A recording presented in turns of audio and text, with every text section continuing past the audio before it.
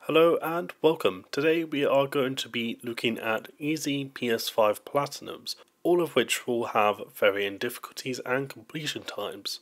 But I will be providing plenty of information for each game featured in this video, and trophy guides will be linked in the description. So without further ado, here are 10 easy Platinums on PS5.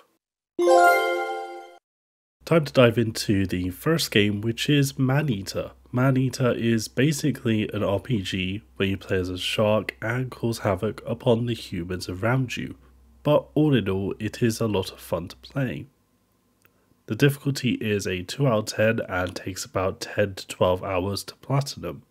Now there's something to sink your teeth into.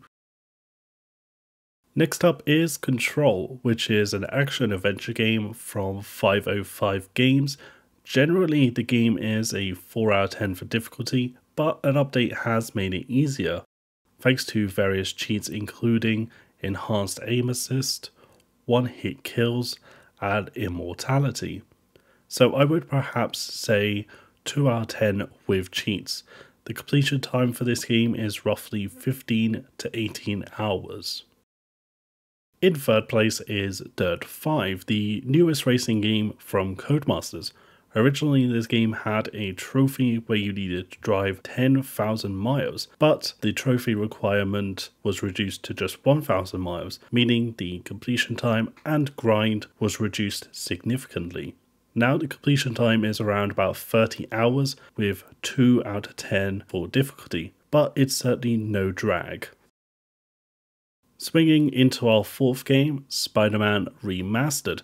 There are plenty of guides on the web, but you can earn the platinum in 25 to 30 hours and 3 out of 10 difficulty.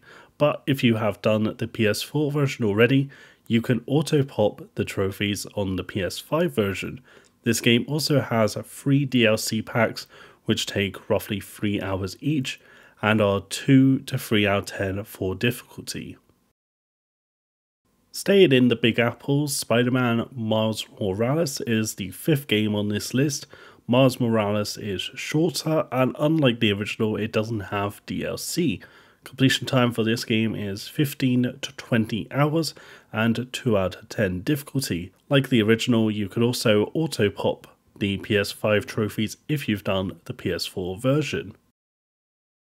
Next up is a trip down memory lane thanks to Astro's Playroom, an easy platinum that takes 4 to 5 hours, 2 out of 10 difficulty, and is a fully interactive lesson in the history of PlayStation, from PS1 to PS5 and everything in between.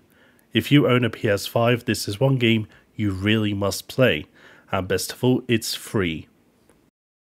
Flossing its way onto the list is Fortnite. You might be wondering how this is an easy platinum at all, but if you have Harry Pottered yourself into spending hundreds of hours playing Save the World on PS4, you can go ahead and auto-pop the trophies on PS5.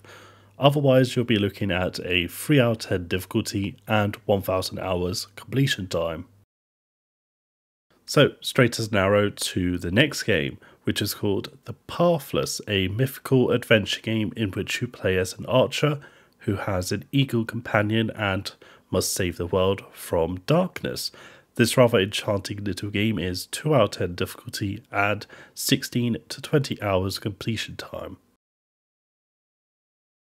Hacking its way onto the list is Watch Dogs Legion, which is the 3rd game in this series and also the easiest to platinum, despite some slightly buggy trophies during the time of release.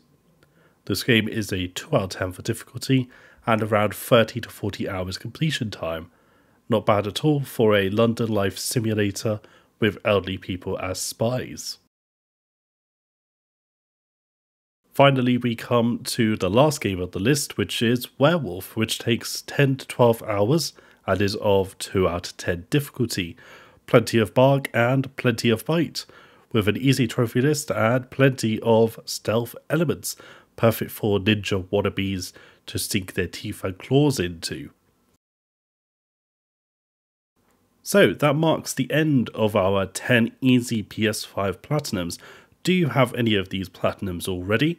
Let me know in the comments, and be sure to like this video and subscribe, as a part 2 video will be coming very soon, so keep an eye out for that too. Until my next video, take care and goodbye.